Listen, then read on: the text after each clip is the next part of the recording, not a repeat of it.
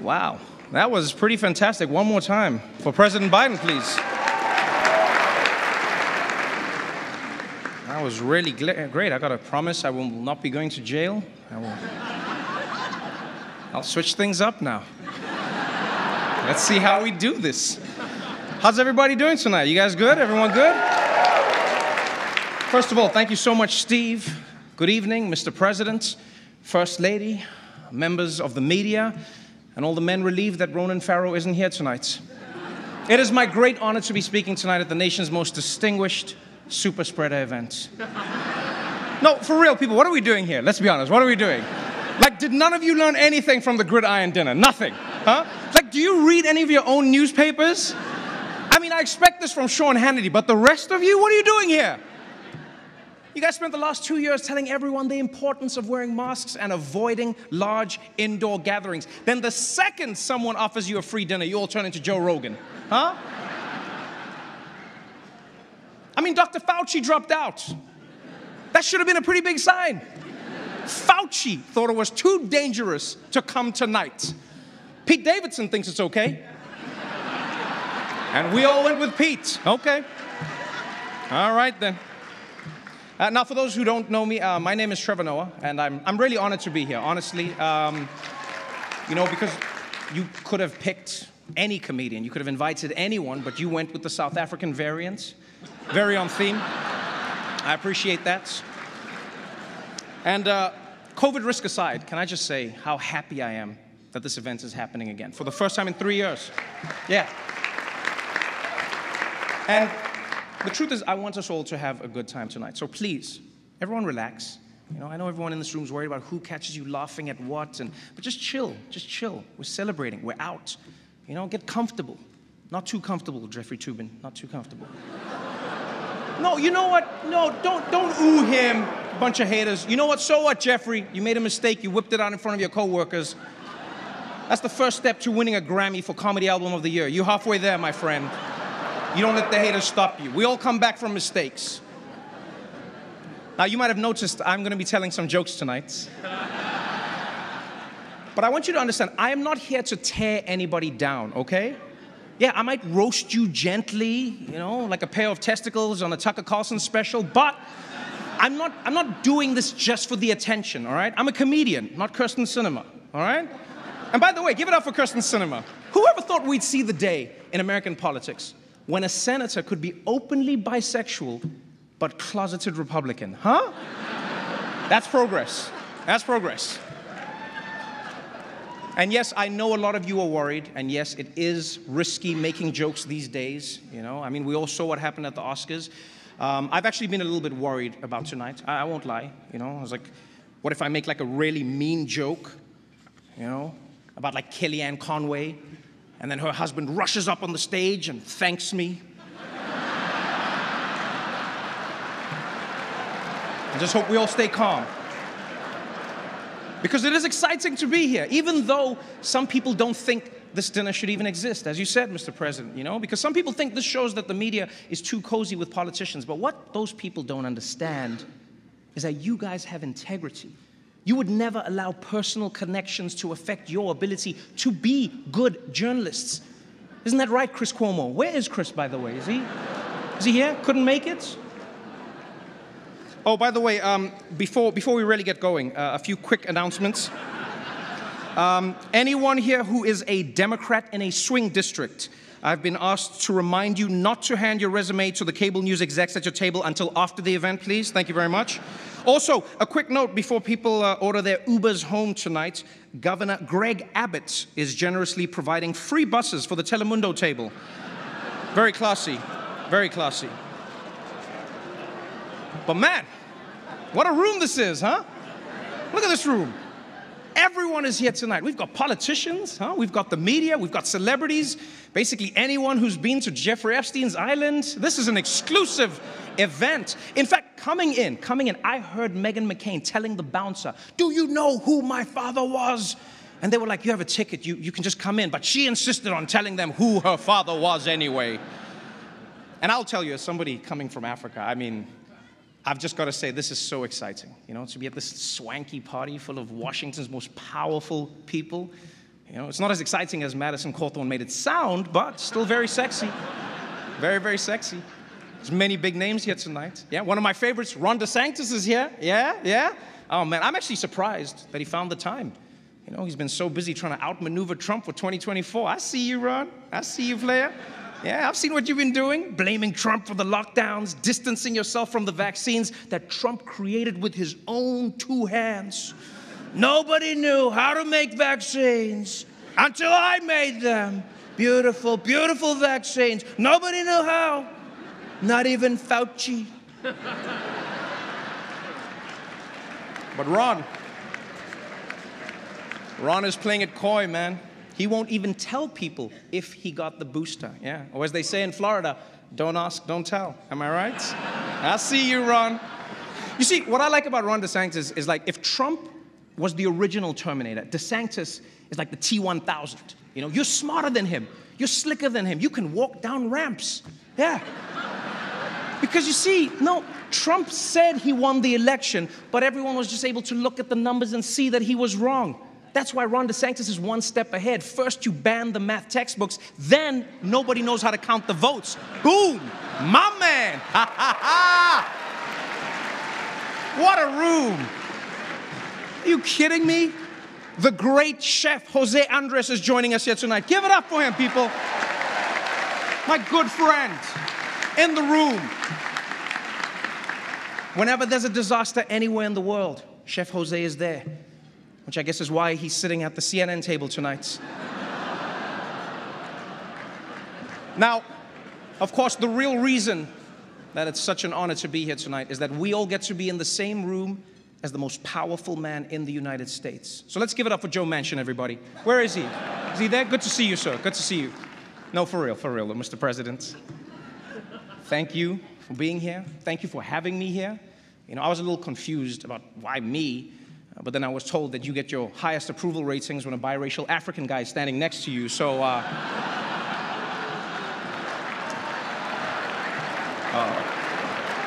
So let me just say, Joe, I'm glad that I could do my part.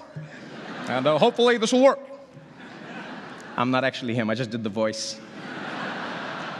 More importantly, First Lady Dr. Jill Biden is here, everybody. Give it up for her. You know, interesting fact, even as First Lady, Dr. Biden continued her teaching career. Yeah, the first time a presidential spouse has ever done so. Ever. Congratulations. Now, you might think it's because she loves teaching so much, but it's actually because she's still paying off her student debt. I'm sorry about that, Jill. Yeah, I guess you should have voted for Bernie.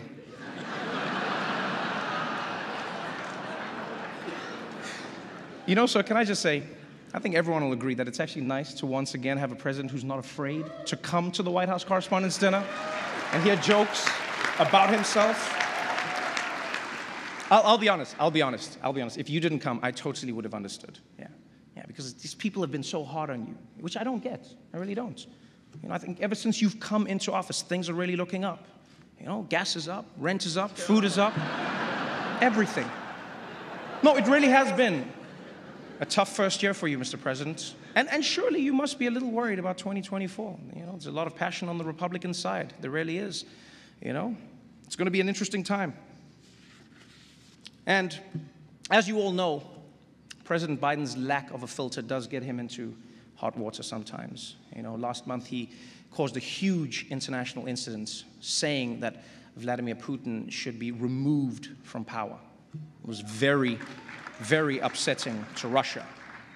Yeah, until someone explained to them that none of the stuff Biden wants actually gets done.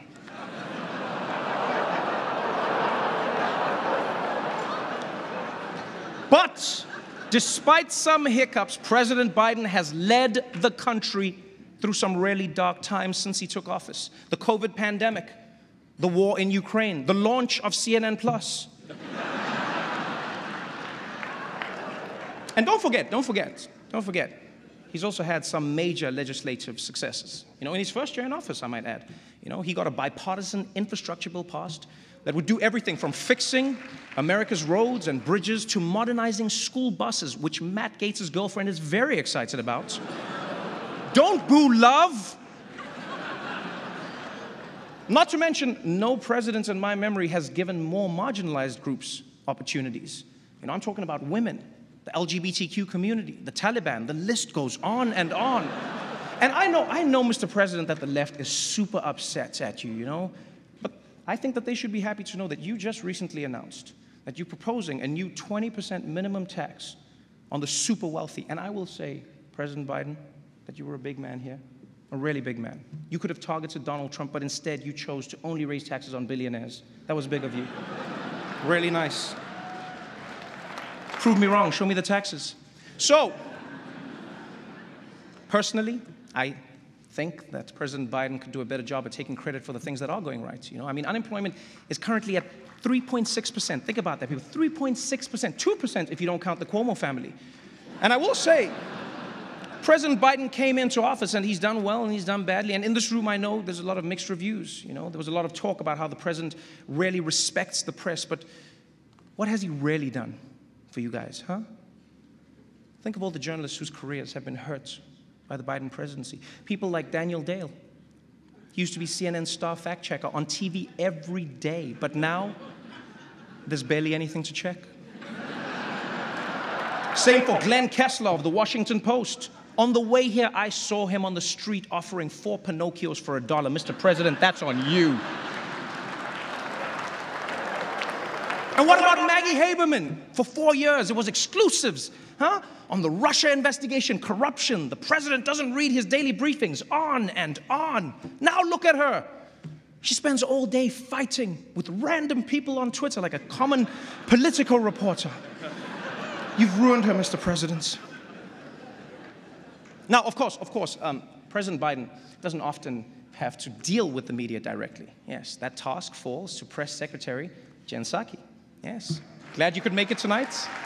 Really glad you could make it tonight, Jen. It's nice that you're willing to come over here and risk getting COVID for, like, what, the 10th time now? Let me ask, how do you keep getting COVID, Jen? Like, your boss hooked us all up with free tests. Does he not have your address? What's going on there?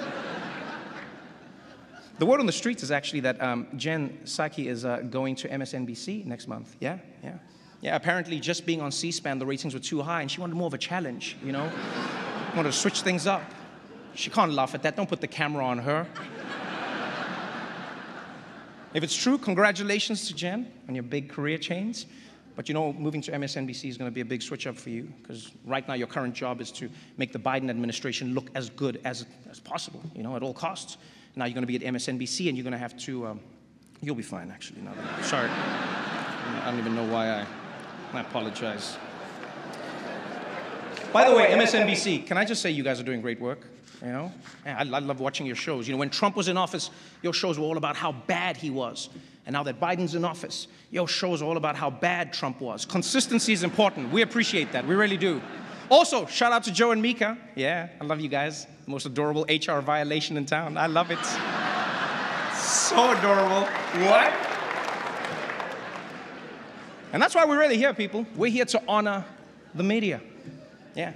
So, first and foremost, let's give it up for the White House press pool. Let's give it up for them, please.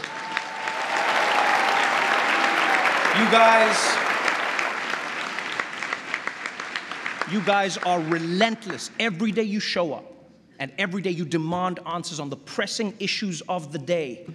And then Fox News asks about Hunter Biden. And I'll be honest, though, I actually think that's a good thing. I really do. I think people need to be held accountable if they're using their dad's name to get ahead in life. And I can't think of anyone better to ask about that than Peter Doocy. Yeah. Wherever he is, Chris Wallace laughed at that joke. But you see, the real purpose of tonight is to honor some of the country's best political journalists, people like Abby Phillip, Yamiche Alcindor, right? And Mick Mulvaney.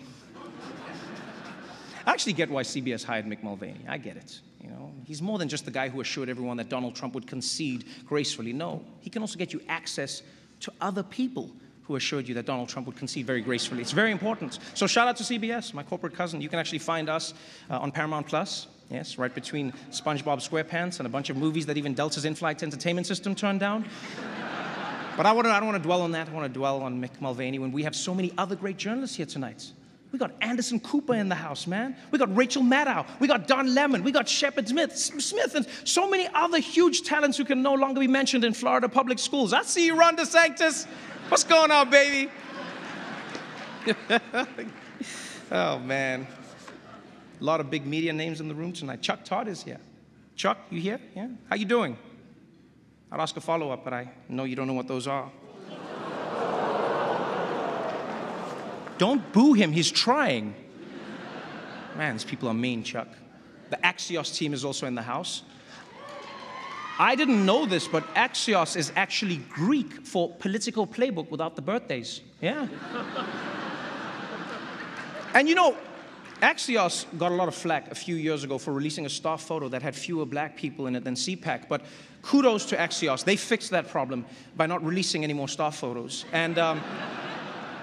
And Jonathan Swan, my man, I'm a fan, personal fan. You've been crushing it with those interviews. Congrats on the award. People are always asking, how does Jonathan Swan get these politicians to open up to him? I'll tell you how. It's the Australian accent. Yeah, American journalists sound too aggressive. What did you do with the money? An interview with Jonathan Swan is like being interrogated by a koala bear. But Senator McConnell, don't you think it's strange that you and the devil have never been seen in the same place at the same time? Don't you think that's strange? Well, I guess when you go to hell, you'll find out for yourself. NPR is here tonight, one of my favorites. Congratulations on all the work you do. I love Tiny Desk concerts. I just wish you guys didn't always have to beg for money. You know, maybe you're spending too much on those tote bags. Who designs those? House of Gucci? Why not just ask Ivanka which kids make her stuff? Come on. And how about the New York Times, also here? Man, can I just say, New York Times, I did not realize how much you guys like to party. Yeah, I've seen some of you sneaking off to the bathroom to do things you're not supposed to do tonight. Like post on Twitter. Yeah, I've seen that.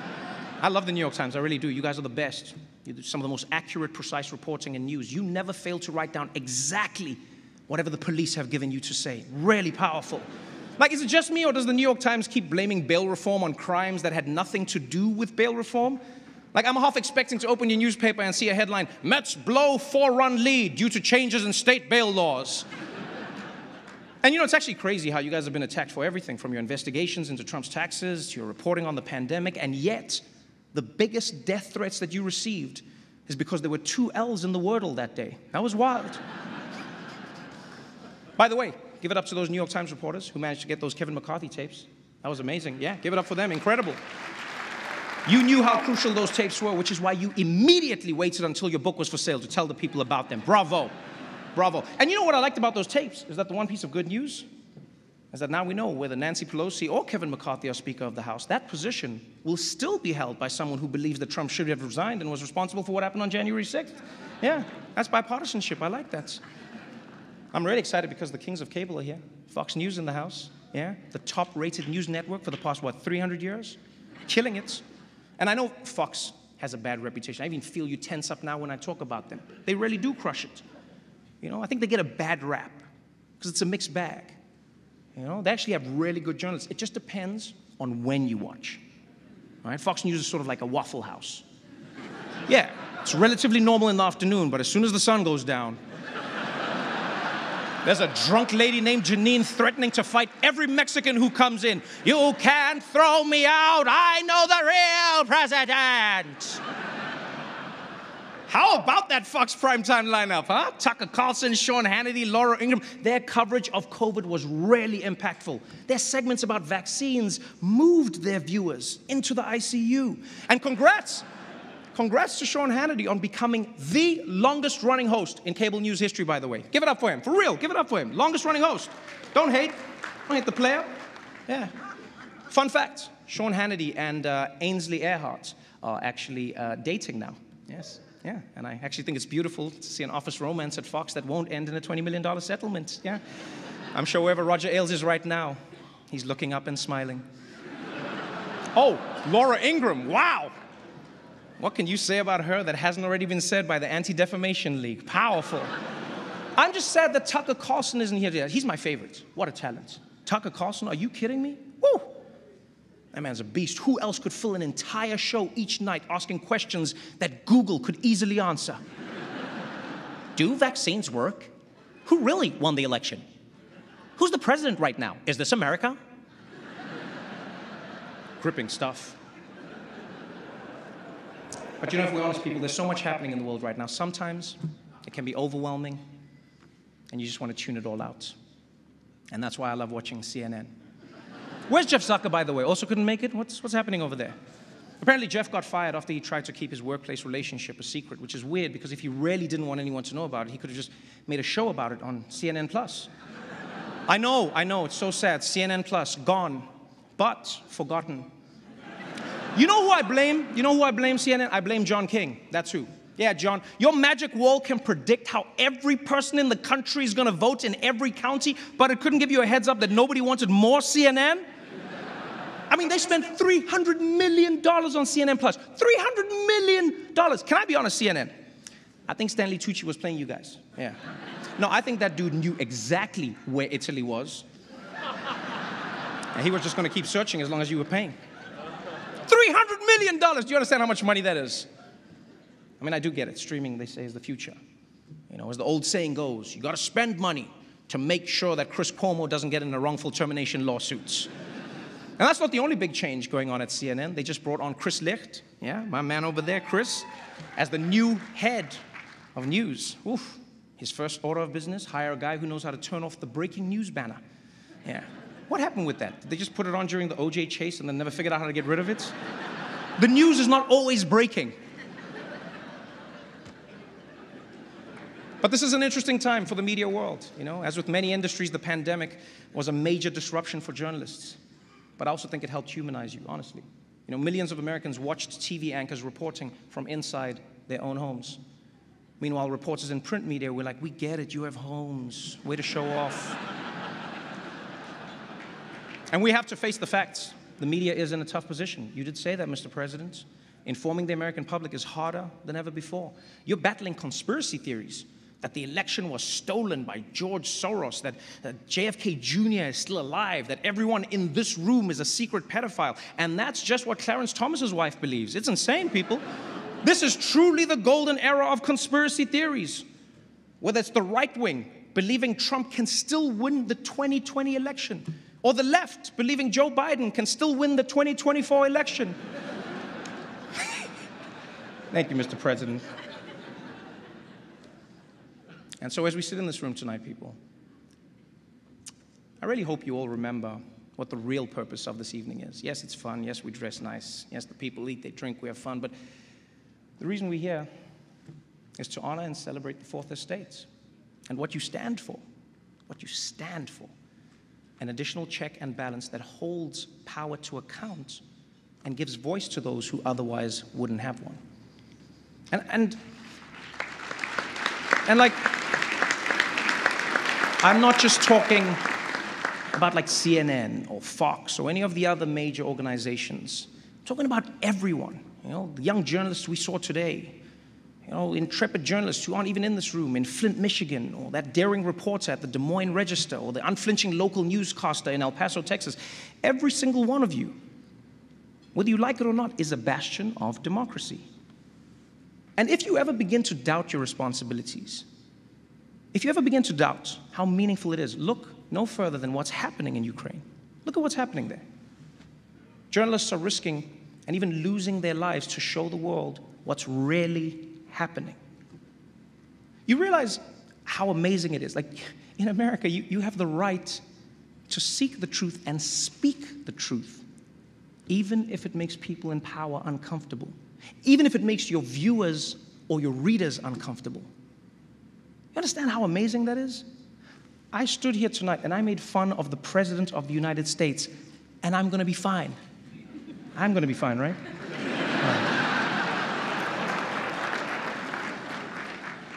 Do you really understand what a blessing it is? Maybe it's happened for so long that it might slip your mind. It's a blessing. In fact, here, ask yourself this question. Honestly, ask yourself this question. If Russian journalists who are losing their livelihoods, as you were talking about, Steve, and their freedom for daring to report on what their own government is doing, if they had the freedom to write any words, to show any stories, or to ask any questions, if they had basically what you have, would they be using it in the same way that you do? Ask yourself that question every day, because you have one of the most important roles in the world. Thank you so much for having me. I appreciate you. Please be careful leaving tonight. We all know this administration doesn't handle evacuations well. Good night, everybody. Thank you so much.